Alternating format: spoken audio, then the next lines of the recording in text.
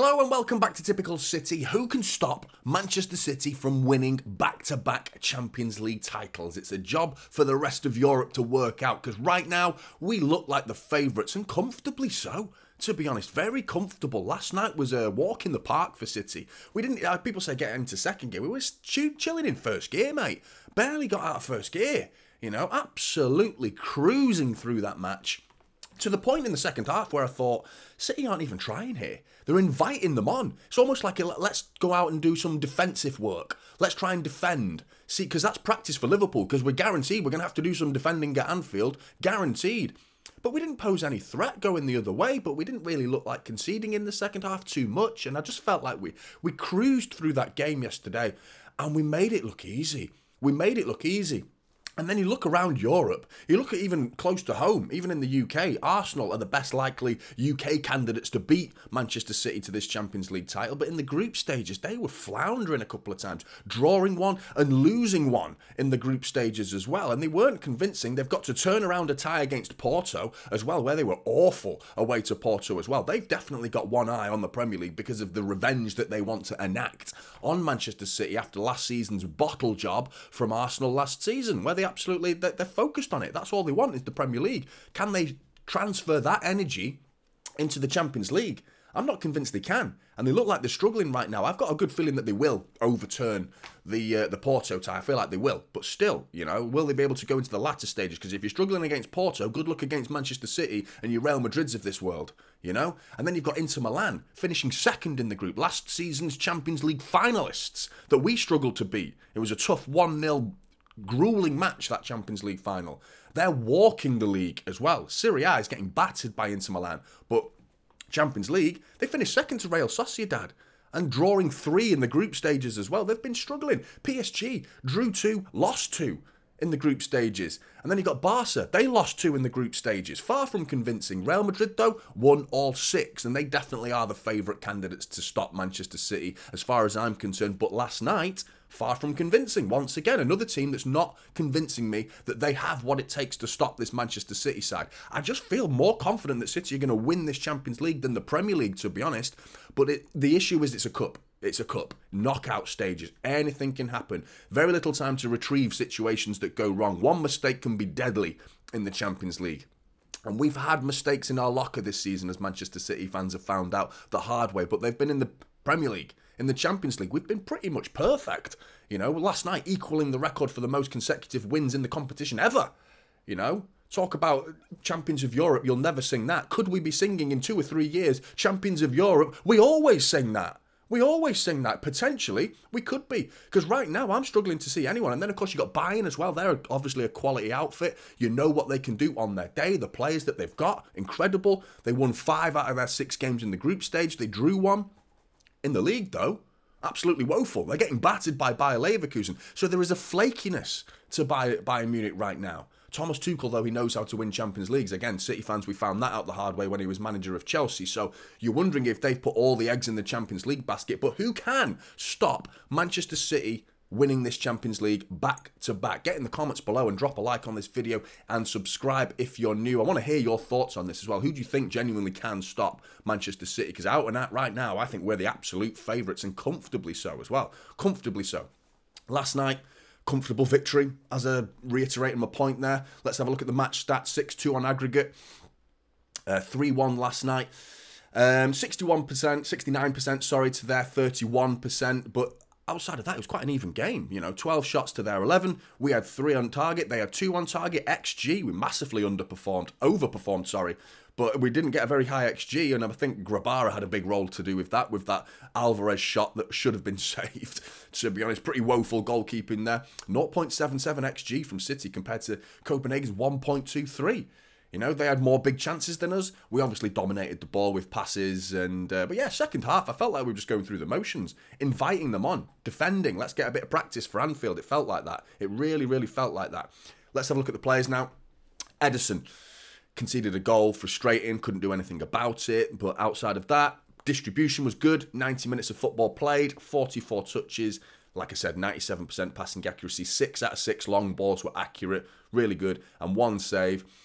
Conceded a goal, frustrating for him, couldn't do much about it. It was a great goal from Copenhagen, really well worked. Nice little back heel, 6.5 for Ederson though. Can't give him more than that because not much to talk about. Ruben Dias, nice and solid, kept it composed at the back. Good to see him come out of this game unscathed, a player that we're going to need at Anfield. He only played the 68 minutes, 131 touches, 95% passing accuracy.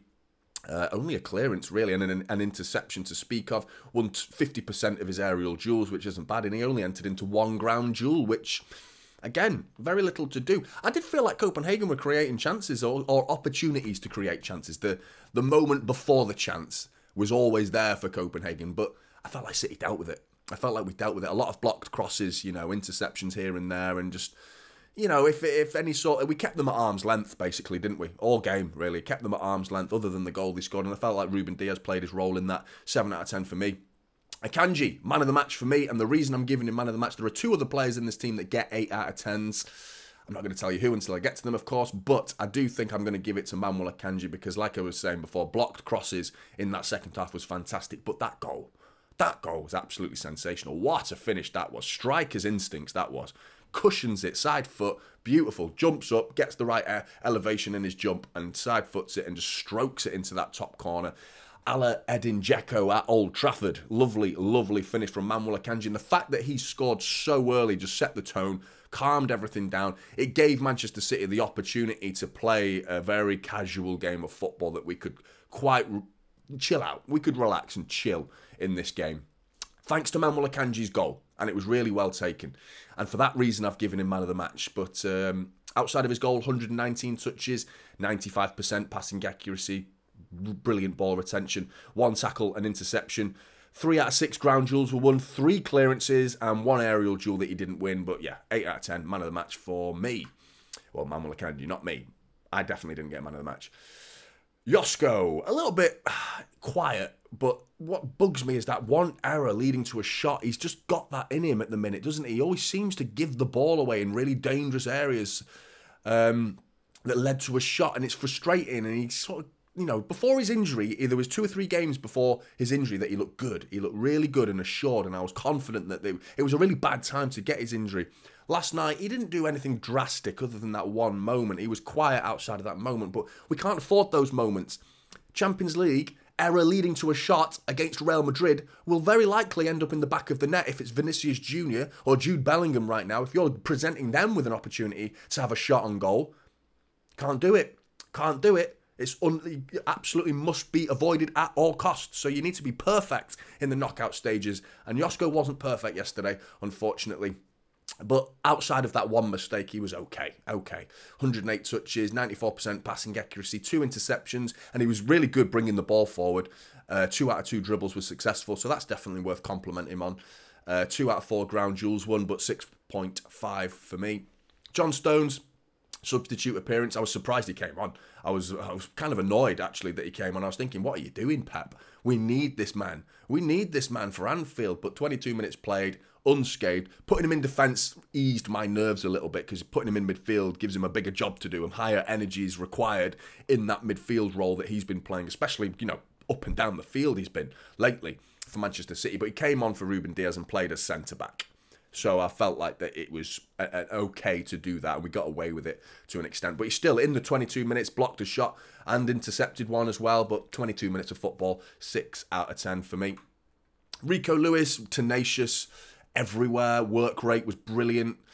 A little bit quality here and there, could have been a little bit better, but I've still felt he was brilliant. I thought he was really enjoyable to watch him. I love his tenacity. He doesn't know when to quit, does he? And he's a target a lot for opposition. They always seem to go in for him and try to bully him off the ball, but he faces up to anyone. Doesn't matter how big you are, he'll square up to you. Doesn't care. I love him. I think he's a brilliant player, and he's got a lot of learning still to do.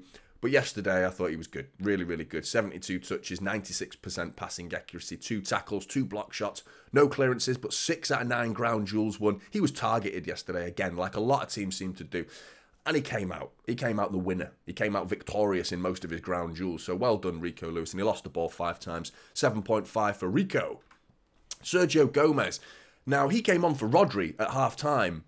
And I'm going to show you Rodri's stats in a minute. But well played, Sergio Gomez, by the way, because I felt like he was good. He was solid. question marks over his long-term future at City still remain. I'm not sure, has he got that quality to be... he's certainly nowhere near first-team quality, is he? Like, in terms of starting 11. He's a bench player and a rarely used one, unfortunately. But last night, we needed him and he came on. He did a good job. Did a really good job. He emulated Rodri in truth, and I'll show you why in a minute, because keep an eye on these numbers. Rodri's up next. 53 touches, 91% passing accuracy, no key passes, 2 tackles, a clearance, 3 ground duels. He won 2 of them, and he lost the ball 6 times, 7 out of 10 for Sergio Gomez. Now, Rodri, same as Sergio Gomez. 2 tackles, 1 clearance, 3 ground duels, and he won 2 of them. Rodri gave the ball away 1 more time than Sergio Gomez did. He did have a key pass to his name, though, Rodri, and that's something his level. He didn't keep the ball as well either, though, but his 89% passing accuracy is still very, very decent for Rodri. I felt like he was cruising through this game, and it was good to see another player that was a bit of a worry coming out unscathed, hopefully ready, raring to go for Anfield. 7 out of 10 for Rodri. Matheus Nunes, a bit of a disappointing game, to be honest. I felt like he wasn't utilised quite as much on that right wing. Could have done more. When he did get opportunities to get the ball, he didn't deliver, to be honest, for me. I felt like he let him a little bit of a letdown yesterday. Not terrible, but could have done better. Could have done better yesterday, as you can see with the dribble attempts as well. 45 touches, passing accuracy was 84%, 1 key pass, 4 dribble attempts, and only 1 of them was completed. 7 ground duels, he only won 3 of them. A clearance and 1 disgustingly horrific broken finger, which was by far and away the most entertaining moment in that second half. Because that second half was dire. It was dull. And yeah, he broke his finger and entertained the masses by doing that. I mean, it was like, oh, fucking hell, what the... It's unbelievable. Unbelievable. He even went and told the story to the bench as well. He was like, hey, Kevin, you've seen my finger, mate? It's like, and Kevin was like, oh, right, I'm all right, mate. I'm all right, mate. But yeah, outside of the broken finger, not a great performance, and I think he's been really good lately as well, so it is disappointing to see his levels drop a little bit like this, especially against lesser opposition. That was frustrating, but he's finding his feet right now. He's played left wing, he's now played right wing, he's played defensive midfield, he's played central midfield, he's played behind the striker. He's being used very, very sparsely across the whole pitch, and finding his best position seems to be a task for Pep Guardiola, and he struggled in right wing yesterday, so 6.5 for Matheus Nunes. Kovacic, on the other hand, is going from strength to strength. Every time I see him, I feel confident, I feel composed, I feel like we have control of that midfield. He was brilliant yesterday. 131 touches, 95% passing accuracy, a key pass, 1 tackle, 4 out of 6 ground duels were won, 2 dribble attempts, both successful, and he only gave the ball away 7 times, which is the same number of times as Rodri, yet he played the whole match. He played the whole match, Rodri only played the first half. So well played, Mateo Kovacic, really, really good, and the signing that I think is starting to quietly be one of our best bits of business that we did in the summer, and he's going to be heavily used and needed in the rest of this season. Looking forward to it. 8 out of 10 for Mateo Kovacic. Oscar Bob, I felt like he flattered to deceive a little bit. There was a couple of nice bits of skill in the first half. Really fast footwork where he just beats a player really, really easily. Other than that, a bit anonymous. A little bit anonymous. Struggled to have much of an impact in the game. And he was given the full 90 minutes to do that. But a quiet game for Oscar Bob. A quiet game. But I don't think he's a standout one, because I felt like the whole team was a little bit quiet yesterday. 44 touches, 73% passing accuracy. Got to get that number up. That's too loose. Far too loose with the football, that. 1 key pass, 1 shot, not on target. 2 dribble attempts, 1 of which was successful. 3 out of 5 ground duels won, and he lost the ball 12 times. 6.5 for Oscar Bob, but believe me, this is a guy that I think is going to be a superstar. I really believe he's going to be an absolute worldie of a player. So excited to see the future of Oscar Bob. But last night, yeah, a learning curve, Champions League learning curve for Oscar Bob, and he'll come back stronger. He'll come back stronger. It wasn't a bad game, just, average. Alvarez, 8 out of 10. A bit lucky to get a goal, to be honest. I felt like the goal was gifted to him. It was a poor shot. It was straight at Grabara. I mean, every goalkeeper in the world should be saving that at every level, basically. If you're an adult goalkeeper that's older than 12 years old, you should be saving that, to be honest. So he got away with that, Alvarez. But outside of that goal, he still played really well for me. I was really pleased with his impact, and he was the dominant force in the Manchester City side yesterday. I thought he was our main threat throughout the game, and he was a busybody. He was just ahead of Kovacic quite often, and those two linked up really well, I thought, as well. But 67 touches, 91% passing accuracies, great ball retention, 4 key passes. So there's your creativity coming out of midfield that people have been criticising him for a lot lately. 3 shots, 1 on target, 4 dribble attempts. He completed 2 of them. 7 ground duels. He only won 2 of them. That's his definite weak spot to Alvarez's game. He's not the strongest guy, is he? But he only lost the ball 12 times for the full 90 minutes. So not a bad performance by any stretch of the imagination from Alvarez. And actually, it was a good performance. 8 out of 10 for me. Haaland, quiet but effective. 17 touches. Guy had nothing to do, but when he did, nailed it. Absolutely nailed it. 88% passing accuracy is really good. 2 key passes, both to Alvarez, if I remember rightly. If Alvarez got his shot away a little bit quicker, we could be talking about an Erling Haaland assist. 1 aerial duel, he won it. 3 shots, 1 ends up in the back of the net. A really good finish. He brought that ball down from Rodri, by the way, brilliantly. It was a really good composed touch from Haaland to then get it back and then onto his favoured left foot, and he batters it into that bottom right-hand corner. A little bit of a lucky deflection off McKenna, but I think that was goal-bound anyway, to be honest. But yeah, it was good, effective performance, and I'm glad he's come out unscathed considering he played 88 minutes as well. 1 ground duel, he won it, lost the ball twice, 7 out of 10 for Erling Haaland. Micah Hamilton, a substitute appearance that was okay. There was a couple of moments he drove at the fullback a little bit here and there with it. He tried to get a shot, as you can see. That's one of that shots there that was blocked. Yeah, we're talking about 16 minutes of football, so not much to talk about really. 83% passing accuracy, 3 ground duels, so he was getting himself about the pitch reasonably well in that 16 minutes. He won 1 of them, but again, 16 minutes, 6 out of 10. I've not done Jacob Wright because we're talking about 2 minutes of football there, but I did want to mention what I saw in that 2 minutes was decent from Jacob Wright. It was decent. He got the ball, he composed, he spun his man, he put his body between the ball, and I can't remember who it was, the substitute who came on for Copenhagen, but he bodied a big guy as well. I can't remember his name now. Cornelius, that was it. It was Cornelius, the big guy. He was trying to win the ball, and Jacob Wright just bossed it. He bossed that situation. A couple of minutes later, he goes up the other end and he breaks the line with a fizzed-in pass right into Alvarez that created arguably the best opportunity in the second half, right at the end of the game. So Jacob Wright, although he only had 2 minutes of football, I was still really pleased to see, but there's not that many stats to speak of, so I haven't given him a graphic, but pleased to see what Jacob Wright could bring in the future. But Blues, who do you think is the most likely to stop Manchester City from winning back-to-back Champions League titles? Can we do it? Can we win the Premier League and the Champions League? Get in the comments below. I want to hear your thoughts. Like and subscribe to Typical City, and I'll see you in the next one. This is typical.